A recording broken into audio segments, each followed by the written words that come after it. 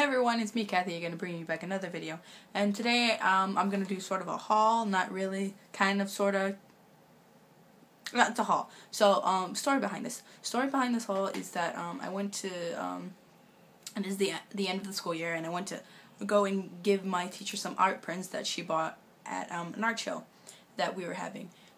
And, she asked me if, no, I asked her, I'm like, do you need any help with anything? Well, and then she said, well, the cabinet is looking pretty disorganized because she has this big back cabinet in the back that has a bunch of, just filled with a bunch of supplies that, that's used for, the students, and a lot of it is just all over the place. It's a mess. You don't know where anything is. A lot of the stuff is empty and it needs to be thrown in the trash. So I helped do that for her. For like what, an hour and a half, and there's a lot of stuff there that she didn't need, and a lot of stuff that she couldn't use were oils, and in the end she ended up giving me all of her oil colors. And, that's a very big help considering that all the stuff I got, it's not new, but it's a lot. Like, I got a bunch of mediums and just a bunch of paints and like a ringer, and all in all, everything I got, if I had gotten it new at the store, probably would have been like around $80. Like, it's a lot of stuff. And art supply is expensive, as you guys know. And this is major haul, so on with the video. So this is around everything that I got. I said. Okay, so let's move swiftly, guys, because I have a lot of stuff to show you. First thing is, I don't think I have this. Okay. First things first, you got this whole Dick Blick oil color set. Excuse the lighting. I'm working with what I have. And what is in this right here?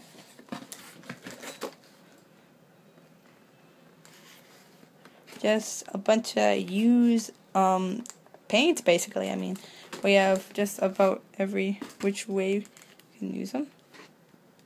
So that's that. I'm just taking things out of this box right here. I'll show you guys each bit.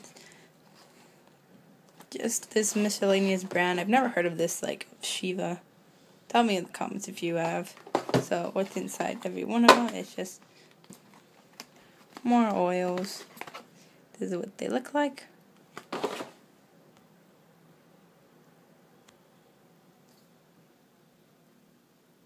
This one's cadmium yellow light, and we have just a bunch of other colors right here, and I think the other one has the same thing, if I'm not mistaken.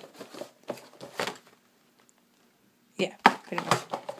So I got 2 boxes of them. That's a lot of paint by itself, and I haven't even gone through everything, through all the paint. So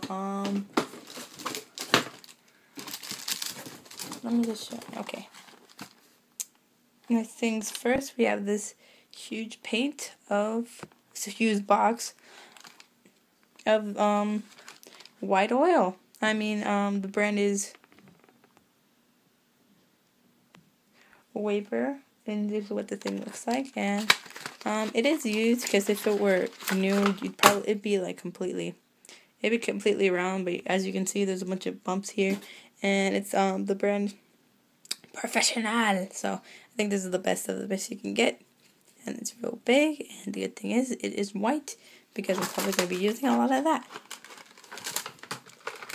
as white is very valuable, as any painter would know. Next things up here is, I'm just going to take these and put them aside, and I'll show you them later. Or actually, I'll just show you them now, right now. This right here is a handy dandy tube ringer. It's actually brand new. I opened the packaging already, but I've had a couple uses out of it. I used it, the things that are ringed already, I use this for, and it's extremely useful. I recommend any artist to pick themselves up one of these. It's a very good investment. I mean, once you need to conserve your paint, and this is the one to do the job for you. So, And next things in the box are just a bunch of mediums. So this is one liquid, and if you're unfamiliar with what this does, it fastens the drying time, so you don't need to wait a couple of days to for your paint to finish drying. And another medium we have here is Stand Oil, and what this just gives your paint, you mix this in with your paint, and it gives has a real honey consistency. And your paints take it's lengthens the time of your paint drying. So if you like that, that's for you. And next thing we have here is basically the same thing, so I'm going to take both of them out. It's just linseed oils, and anyone who works in anyone who works in oils would know that linseed oil about linseed oil, because I think it's the first medium you're kind of introduced to. So this one's just refined and linseed, regular linseed. I don't really know what the difference is, but it's linseed. So and what this does is it's like the Stand Oil. It just lengthens the drying time, but it's not as thick as the Stand Oil. Stand Oil and linseed oil is basically the same thing. Stand Oil is just linseed oil boiled down, and therefore it's much more thicker. So I guess it's just the consistency you prefer of the two. So that's that. Next thing we have here is, if I can take it out,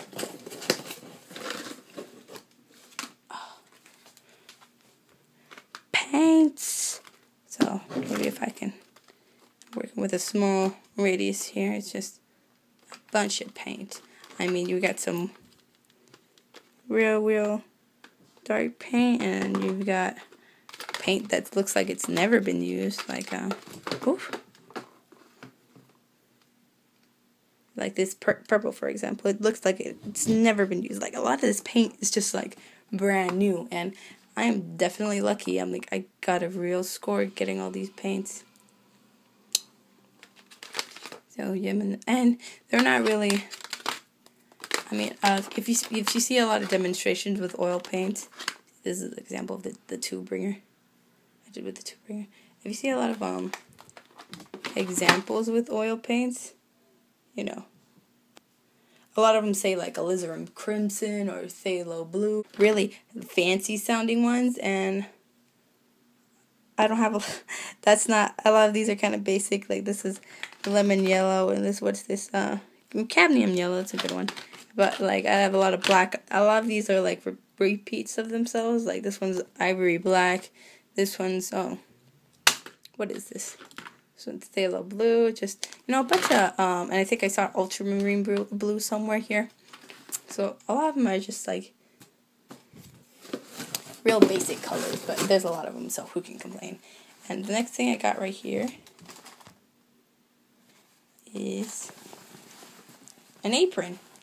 Now, this is screen printed on, and a little paper, and that's the name of my high school. So it has a little theme to it. I guess a lot of the culinary students used it. So, and this little box here. It's funny because I was seeing this stuff all throughout the school year, and this big box full of dirty stuff. Ugh. I have a very limited space to work with, so I apologize if there's. I'll just move this here. Yeah, that works. Okay, so if I just open this up here, you can see that it is just a. Here, let me see if I can show you guys a better light here. It is just a complete mess. There's a complete mess of oils. It's incredible. There you go. And a lot of this stuff is just real sticky and gooey, but like the paints are like huge. I mean, look at this. I think one of these paint tubes, if you were to get them at an art store right now about this size, they'd be like $10. insane. This one's cadmium red, and I don't really want to touch a lot of them, honestly, because they're just like sticky and gooey and like gross to touch with your hands. So yeah, I mean, I don't even know what color a lot of these are, honestly. I can't even open some. Like, this one's like hard to budge, and I don't have any paint thinner with me because I've never actually used oils. So I don't have any like turpentine or like odorless paint thinner, so I can't really wash these out with soap and water, or at least I haven't tried. Maybe if you guys know if that works, I'll probably try that sooner or later.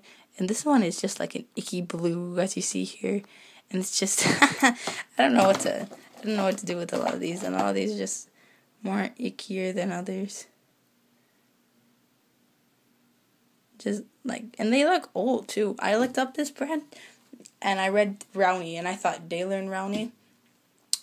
And these bottles don't look anything like this anymore. Like these tubes, they don't look like that anymore. So you know these are like really old. And I tried to find a date on these, and I think one of them said like 1993 or something like that. It's crazy, it's crazy. And like in the bottom here, as you guys see, it's just like a bunch of different paintbrushes, and a lot of the paintbrushes are like stiff, which is what you're supposed to use when you're oil painting. Here's a liner brush. But a lot of them are just like rock hard. I mean, which I don't know if paint thinner will fix. So if you guys have tips for renewing these brushes, I hate to just throw them away. Let me know, cause. And this is a fan brush. I think I have another fan brush in here somewhere. And this Linseed Hill, it was in here. So, and yeah, just a bunch of stuff that. Oh, there's a palette knife. I mean, like, come on. So yeah, there's the old paintbrushes there, and just icky and gross. So that's about it. I think that's everything I got. Oh wait, one more thing. Almost forgot to show you guys this.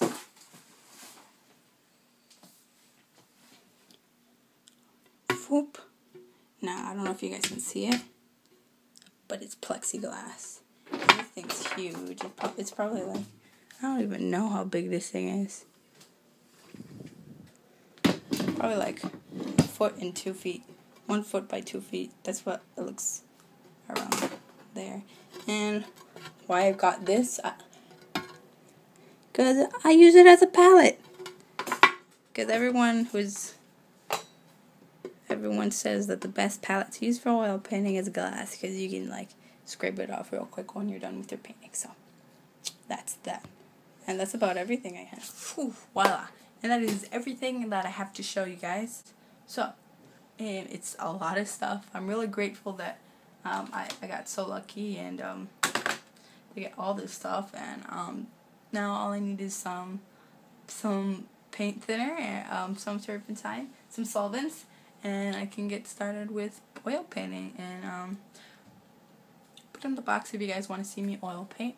I'll definitely do a video for you guys about it. And, you know, just check out my other videos. Go to my channel. I have a bunch of my social media linked on here. So, linked down there on my channel. So, don't forget to like, comment, subscribe. Rate. Wait, you don't even rate anymore. Share. And, you know, send me feedback, because that always helps me know what you guys want to know. So, have a good day, and goodbye.